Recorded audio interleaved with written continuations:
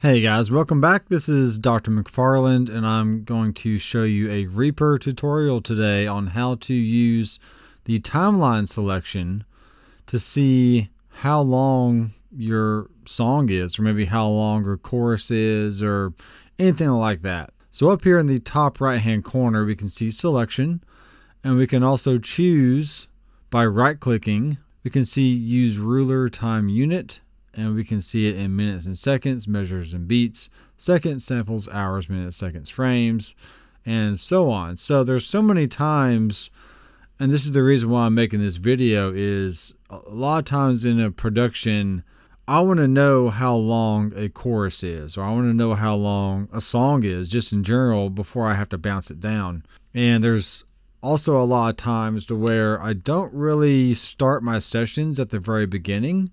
So as you can see here, I have a lot of different sessions going on in here. So I'm starting this at like an hour into the actual session. And this is going to be a separate video for another topic. But let's just say this is a song and we want to see how long this section is. So since I right click, I have it on minutes and seconds.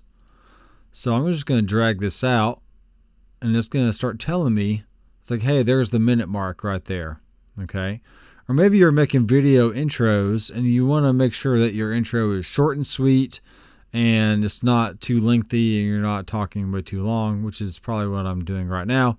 So let's just say, like, all right, I want to keep it around 5 seconds. You got that much time. Let me bring it in here. Yeah, somewhere in there. So you got this much time to really make your intro pop. So you know how much time you have to get, and you can move everything around according to that. So I'm going to hit escape, get rid of that timeline. Let's say this is a chorus right here. So we're going to go in and be like, all right, I want to make sure this is around 20 seconds. Yeah, this is my 20-second chorus right there. So this is the amount of time that I have to really make that chorus pop and then get back to a verse.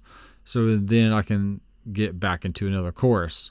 Because that's what all great songs want, right? It's just give me the chorus over and over and over. Now, in the case of this video right here, this is going to be a long video. I'm going to see how long this is. So let's go here and let's drag it out.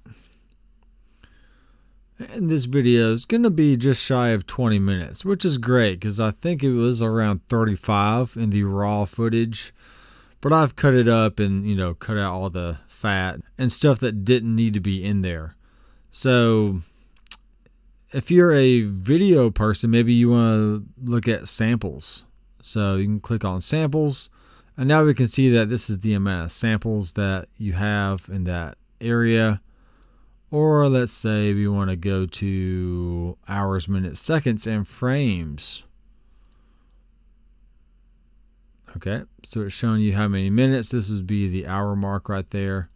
So if I drag this all the way out, so there's like 1 hour, 14 minutes, 23 seconds, and whatever that is. So there you go, guys. That is how I would use the timeline selection and make sure it's on minutes and seconds for me personally, so I can see how long a section is in my song, in my video, in whatever project that you're working on.